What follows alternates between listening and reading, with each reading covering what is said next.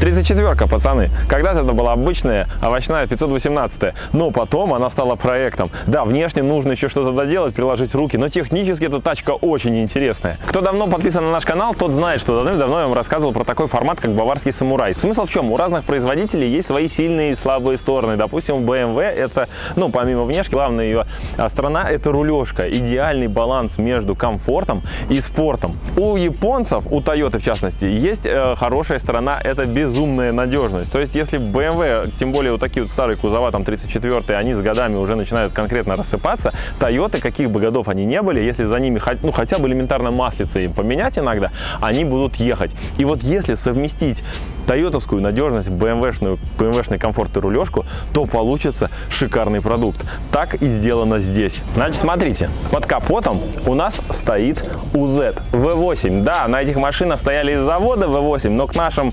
годам М60 далеко не у всех дожил. А УЗ дожил, еще будет жить и еще многих переживет. Встал он сюда практически, ну, вообще элементарно. Просто залетел, можно сказать, потому что размер подкапотки позволяет поставить сюда практически все, что угодно. Причем, смотрите, какой нюанс. Когда вы ставите такой мотор в BMW, у вас появляются такие проблемки, как, допустим, вот здесь вот саморез отлетел.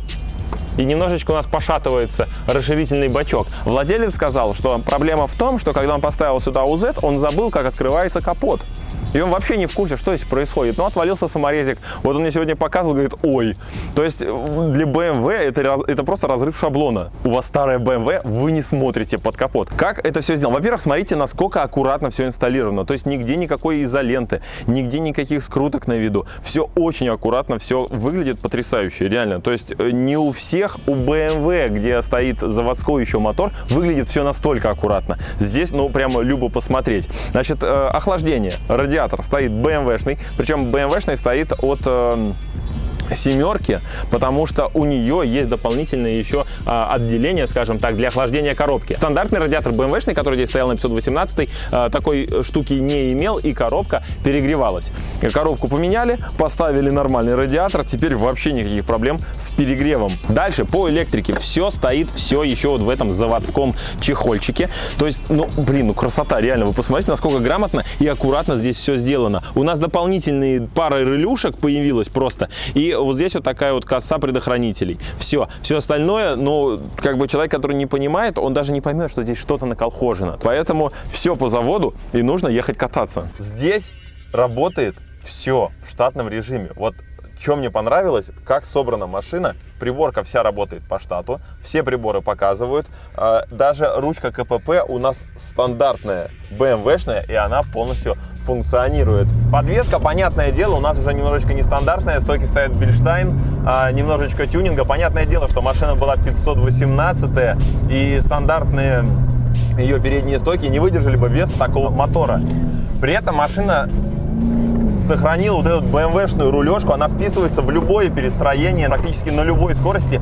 И, конечно же, остался вот этот BMW-шный комфорт, несмотря на то, что она держит безумно хорошо дорогу. Вот мы сейчас проехали по трамвайным путям, то есть никакого дискомфорта, никаких ударов. Превосходно. И ты никогда не боишься, что ты не впишешься в поворот, ты в него впишешься. У нас при этом свободный диф, то есть ее случайно в занос не сносит, и ты вообще не боишься. Тормоза. Тормоза тоже отдельная история, потому что машина стала тяжелее, машина стала ездить на совершенно других скоростях, с другими ускорениями, поэтому тормоза, конечно же, 518 стандартные, они здесь уже не справились бы. Поэтому вот даже по люку сейчас проехали, ни удара, ничего вообще, как четко все работает, и при этом она дорогу держит. Вон, просто перестроение резкое, максимально резкое. Все четко. Так вот, тормоза. Тормоза стоят вентилируемые, увеличенные от более мощной BMW. Тормоза — это важно. В любом проекте, вы знаете, как мы щепетильно относимся к тормозам. Если вы строите проект, обязательно тормозите не об столбы, тормозите не об заборы. Нужно ставить тормоза нормальные, прокачивать, чтобы все было четко. Здесь сделано норм. Как говорит владелец, со 100 плюс там оттормаживается по несколько раз без проблем, даже особо не перегревается и продолжает работать. тормозная система. Это очень важно в вашей BMW. Есть, конечно, некоторые аспекты, когда вы ставите трансмиссию от Toyota в BMW. Работают эти машины совершенно по разной логике. То есть у Z снят с какого-то дивана японского. В диване японском все сделано на комфорт. А в BMW с завода все было сделано на драйв. Поэтому логика работы у трансмиссии абсолютно разная. Одна на плавность, другая на резкие переключения, на всегда правильную передачу и так далее и тому подобное. Поэтому, когда вы едете за рулем BMW и ощущаете себя вот в этом антураже BMW, в этом миру BMW, но при этом у вас стоит трансмиссия от Toyota, у вас легкий диссонанс, потому что вы нажимаете газ в пол, и вы ожидаете, что сейчас будет мгновенное переключение на пониженную передачу, на правильную передачу. И она полетит вперед, а она этого не делает. То есть, если мы едем с небольшого ролла, я нажимаю в пол. Вот. А, нет, переключилась, смотри-ка, додумалась. Но это происходит не всегда. Слушай, на ней еще и скорость не чувствуется.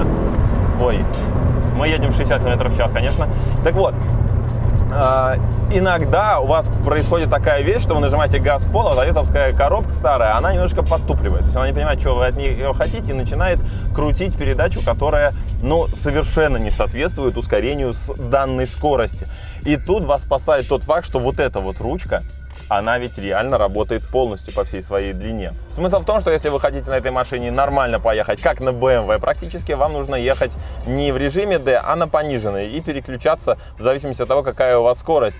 То есть тогда коробка не будет переключаться сама, и двигатель будет раскручиваться фактически до отсечки. И даже после дождичка по влажному асфальту вы сможете примерно вот такое получить. Оп-оп-оп!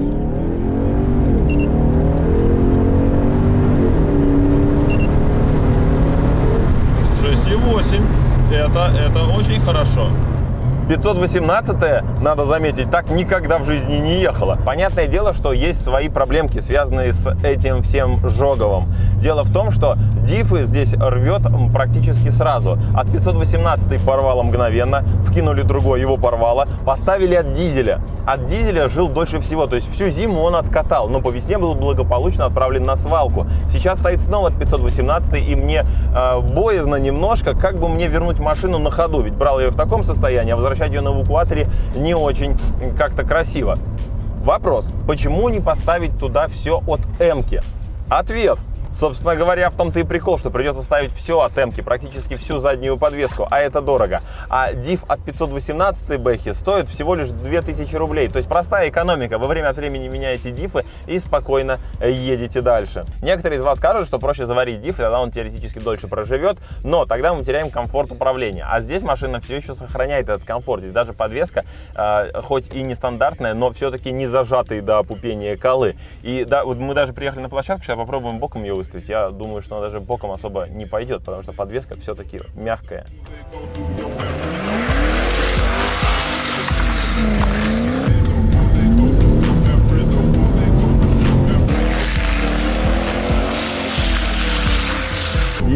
Не ставится боком. Вот одним колесом только чертит по кругу, и все. Но бернаут она срывает вообще мгновенно. То есть мощности у нее хоть отбавляй. Итак, мы приехали в автобокс, чтобы поднять машину и показать вам, как все это устроено и сделано снизу. Как вы помните, когда мы покупали Turbo J для батона, мы его снимали с 39-й BMW, и там нужно было сам мотор немножко переколхаживать, чтобы он встал на BMW, нужно было запиливать поддон. Здесь, как вы видите, этой проблемы нет. Это очень хорошо, потому что если запиливать поддоны, то уменьшается общий объем масла и так далее и тому подобное. Это вредно для двигателя. Здесь он встал просто идеально. То есть подрамник заводской BMW он опоясывает вокруг наш поддон. Здесь даже еще огромный зазор есть. Сам мотор стоит на подушечках. Понятно, что лапы немножечко кастомные сделаны, но тем не менее все стоит на заводских местах.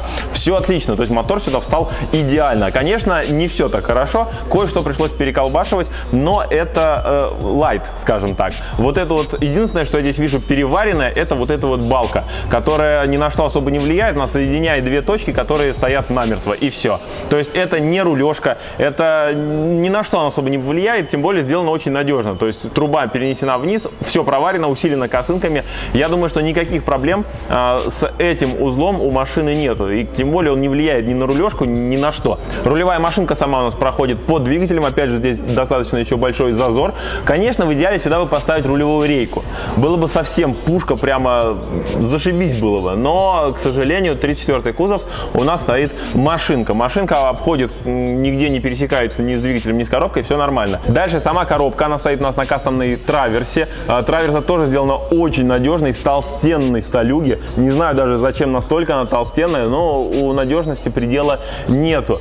Сама она геометрически встала сюда шикарно. Выпускные коллектора, видимо, не особо не помещались, поэтому они переварены, но это небольшая проблема. Выхлоп зачастую и на стоковых моторах тоже переваривают. Снизу смотришь, вот если вот этого сварного шва нету или не замечать, не обращать на него внимания, такое впечатление, что мотор здесь реально заводской.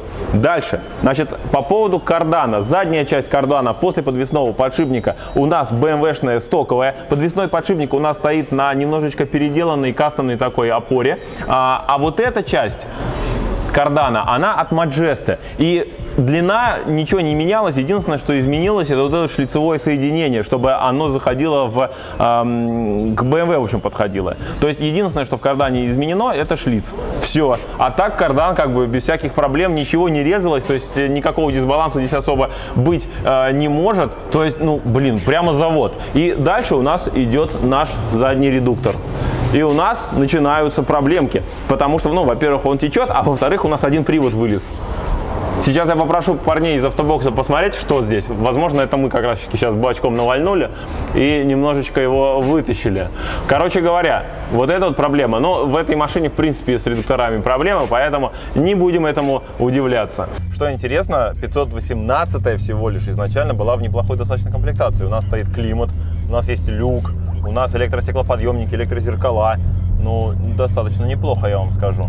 И теперь эта машина еще дополнена прекрасным двигателем. Причем прикол у Z в том, что он сохраняет возможность комфортного перемещения. То есть вот вы едете спокойно, он не какая-нибудь там турбопукалка, которая вот он постоянно пытается выстрелить, постоянно вот эта турбояма или выходит на буст, и вы резко ускоряетесь.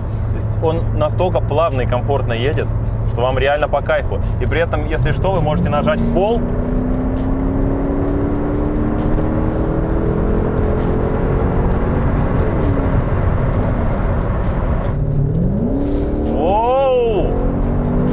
Слушай, прямо хорошо, прямо очень хорошо. У Z все-таки это мощь. Все-таки у Z это тачка, это двигатель, который, несмотря на года, он продолжает вас радовать. Оп-оп-оп-оп. Хорошо, прямо в потоке, прямо вообще хорошо. Замечательно. Великолепно, я бы сказал. Слушай, как она ускоряется, как она прорезает поток. И при этом она держится на дороге. Это превосходная тачка. Мне определенно нравится такая тачка. Мне она определенно нравится. И габариты ее чувствуются великолепно. Она такая еще классическая, квадратная, весь капот в поле зрения. Вы чувствуете габариты этой тачки. Она легко отзывается на газ. Как легко? Да, иногда эта коробочка бывает подзатупливает, потому что она все-таки от японского дивана, но это происходит не постоянно. В основном она понимает, что я от нее хочу. Если правильно работать педалью газа, то все у вас будет хорошо. И в потоке прямо замечательно. Причем вы едете наравне с новыми нормальными иномарками, и люди не понимают, что это за хрень. Вроде какая-то старая бэха, да не должна она так ехать, а она, сволочь, едет. Вот, понравилось! Понравилось еще больше. Воу, рельсы. Еще больше понравилось.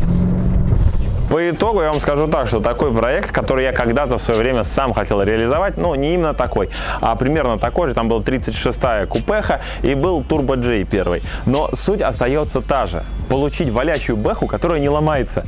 Это мечта любого пацана, по-моему. Самое интересное, что все это не так дорого, как кажется на первый взгляд. То есть вот эта машина была построена фактически своими руками. То есть не пришли там в сервис за бешеные бабки, сделайте мне. Парни сделали своими руками.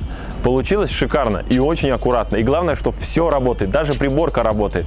Огромный им лайк за проделанные труды. Осталось доделать внешку, но фишка в том, что тачка продается.